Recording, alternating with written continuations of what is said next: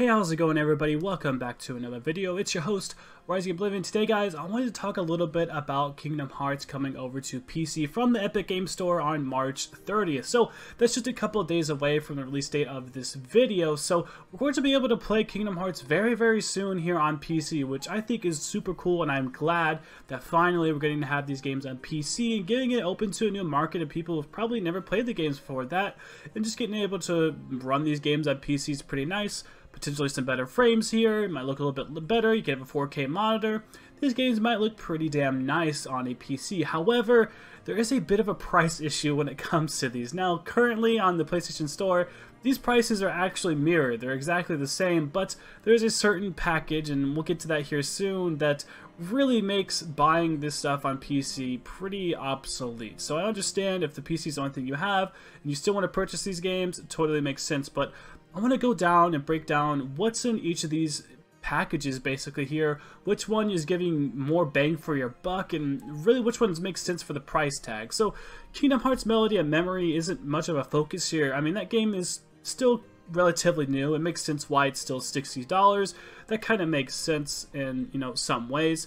Kingdom Hearts 3 has the Remake DLC attached to it, so it sort of makes sense for that to also be $60 as well. So these two relatively sort of make sense, but still PlayStation does have the all-in-one bundle, but we'll get to that here soon. So let's jump right into Kingdom Hearts HD 1.5 and 2.5 Remix. So in my opinion, this right here honestly seems to be the most bang for your buck. So Kingdom Hearts 1.5 and 2.5 are technically two separate, I guess you could say, remaster collections. Remaster collections meaning it had multiple games included in one. So Kingdom Hearts HD 1.5 had Kingdom Hearts Final Mix, Kingdom Hearts Re-Chain of Memories, and Kingdom Hearts 358 over 2 days, which is just a HD remastered cinematic. So technically, within 1.5 HD, there were 3 games in there. 2 of them were playable, 1 was a cinematic cutscene.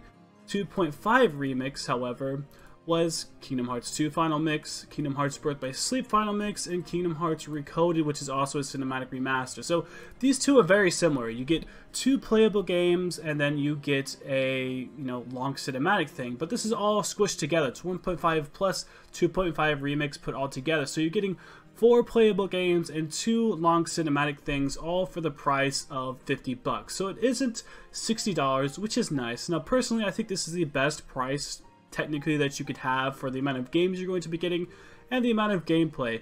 They are not newer games. This is technically going to be the oldest games within the Kingdom Hearts series, but I think personally this is a good place to start if you've never played Kingdom Hearts. This package honestly is amazing. You're going to get a ton of story, and a lot of people consider Kingdom Hearts 2 Final Mix and Kingdom Hearts Birth by Sleep Final Mix to even now could be the best in the Kingdom Hearts series. I personally sort of stand by that too, even today. I do like the newer games. I think they're still good, but Kingdom Hearts 2 has a special place, and so does Birth by Sleep, and they're honestly so good. And getting to have the Final Mix versions of both Kingdom Hearts 2 and for Kingdom Hearts adds so much story, adds more content to the game, and for $50, this honestly isn't too bad, to be completely honest. So this is pretty good. However, this has been sold for so much cheaper on other places like the PlayStation Store during sales, so there probably is going to be sales going on about this. So not a terrible thing to look forward to when it actually comes to that. So that is a $50 price tag. Kingdom Hearts 3 plus Remind, Kingdom Hearts Melody and Memories, $60 each. Then you have $50 for this one. Kingdom Hearts HD 2.8 Final Chapter Prologue is a different story. So Kingdom Hearts Final Chapter Prologue is $60 still, which includes 3 things as well. Dream Drop Distance, which is a HD remaster of a 3DS game. The Kingdom Hearts X back cover movie, which is similar to like some of the other movies we had within the other like 1.5 and 2.5 remasters, except this is actually a little bit different. This one has a lot more to do with the mobile game and sort of links into some of the plot stuff that we end up seeing in Kingdom Hearts 3 in some ways. Towards the end, not so much towards the beginning, but it does have a little bit to do with that. Then we have Kingdom Hearts 0.2 Birth by Sleep, a Fragmentary Passage, which does link directly to Kingdom Hearts 3 and some of the key element characters that are also within that. So this right here, I think, is honestly probably the worst thing out of all of these. Now, don't get me wrong, I love this stuff, and I love Birth by Sleep Fragmentary Passage, but $60 for this stuff is still pretty crazy to think about. It's $60, you're getting one playable game, the other one's a movie, and the other one is really just a 4 or 5 hour long demo of kind of what Kingdom Hearts 3 is going to be. It is a key point in the story. It's definitely good to, you know, have, but if you really want to miss out on this one, you probably could and just look up stuff. It honestly doesn't affect too much. You could jump straight into Kingdom Hearts 3 and honestly still be okay if you did not even play this. This right here really has to be a lot of this Square Enix stuff and them trying to... Oh my god, look at the ratings. 50%. I mean, this always is whatever. It doesn't mean a whole lot, but you could tell by the community, just the people here, this really is a kind of a big ripoff when it actually comes to the amount of content you're getting. This really should be probably even, you know, cheaper than 1.5 plus 2.5. 1.5 plus 2.5 remakes makes 2.8 honestly look kind of sad. And the amount of content you're getting, there really just isn't a lot there. You're really only getting one full game in 2.8 Final Chapter Prologue. That's really all you're getting. You're getting at least 2 full-fledged games and 1.5, 2.5 remakes alongside the 2 GBA games, which, keep in mind, aren't as short as demos as what you're getting in 2.8's like sort of extra content. You're getting a full-fledged 2 Kingdom Hearts games, 2 of the other side games, and 2 movies, which honestly, for $50, is very good. It just so happens that they're the oldest within the series, so I think that's why they're giving it the price tag, but it's not based off of value, it's based off of how old they are. So this right here honestly has some of the best value possible. 2.8 really isn't giving you the most bang for your buck, but it is still, like I said, still has some good critical moments and things like that within Kingdom Hearts 3, but Kingdom Hearts 3 does do a pretty decent job in explaining stuff to you when it comes to the storyline. But let's jump into Kingdom Hearts 3 here and talk about what all we're kind of getting included for this. So Kingdom Hearts 3, I guess you could say, is still somewhat newer. However, there have been a bunch of sales in the PlayStation Store that should, you know, make this be a little bit cheaper when it comes to the PlayStation Store. So this is full price, like I said, but it does come with something very important, and that is the Remind DLC. So the Remind DLC does a good job on pretty much wrapping up the Kingdom Hearts 3 story and wrapping up the Xehanort Saga. So the Xehanort Saga pretty much ends right here when it comes to the whole Kingdom Hearts thing with the Xehanort and Sora and fighting the Heartless and everything else. Kingdom Hearts 3 really wraps up that, you know, sort of saga. Once you play all the older games, Kingdom Hearts 3 is good, but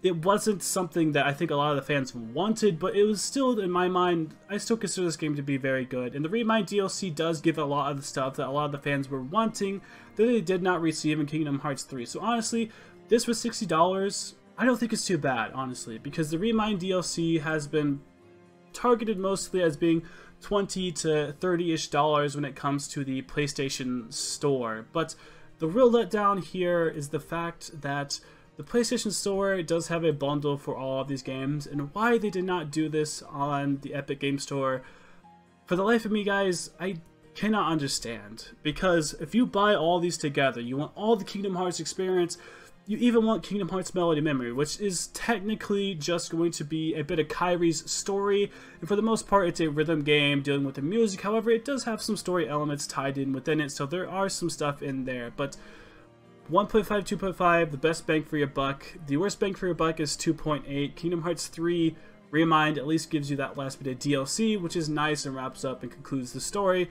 Melody and Memory, in my opinion, is more of a, you've experienced everything, but you still want a little more Kingdom Hearts, and you just might really appreciate the music, like I do. I absolutely love the Kingdom Hearts music. It's phenomenal. It really, really is. It's phenomenal. And another thing to keep in mind before we continue on here is that some of the older games are also going to be a little bit easier to run. So this bundle right here, honestly, in my opinion, is probably the best thing that you can go for when it comes to your money. However, some sales, like I said, might make some of this stuff make a little more sense as to do it. But the real thing is here, we need the Kingdom Hearts all-in-one package, because all of this stuff here together is $230. Yes, $230 to buy all of these games. So if you want the entire Kingdom Hearts story, all the Kingdom Hearts possible games out there that you can play, you could buy this all right here for $230.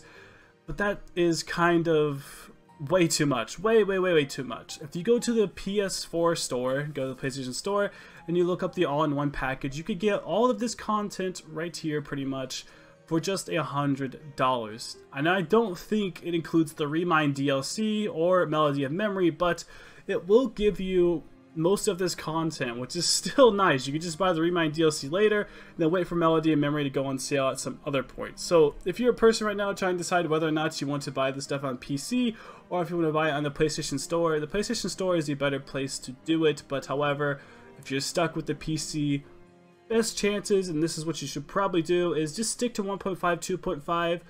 And as you're playing through those, if you realize that there is more that you want to play later, wait till these hit on sale and you'll get the most amount of your money and you'll get the most amount of content. A lot of times the Kingdom Hearts stuff does go on sale a lot in the PlayStation Store, and the Epic Game Store, from what I have seen, has actually done a pretty good job on doing a lot of sales. So I wouldn't be surprised if we see this stuff on sale in the future, and especially if a lot of people don't pre-purchase this. But this has been my little video here talking about this. I don't hate on the Kingdom Hearts community. I absolutely love it. But in order for us to get our voices out there and get our opinions out there, we kind of have to speak with our wallets, guys. And that's just really the end of it. You know, that's sort of how it is with Square Enix. But I will see you on the next video. Like, comment, subscribe for more content. Click the bell to be notified whenever I make a new video or when I go live. As always, I'll see you in the next video. Thank you all so much for watching.